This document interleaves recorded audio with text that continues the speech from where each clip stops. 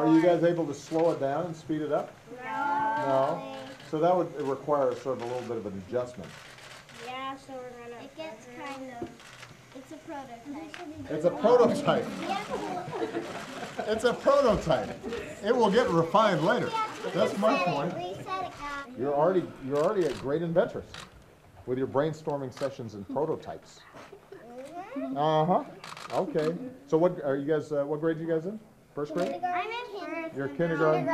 You're in first and then kindergarten. Excellent. Well, you guys got a good head start.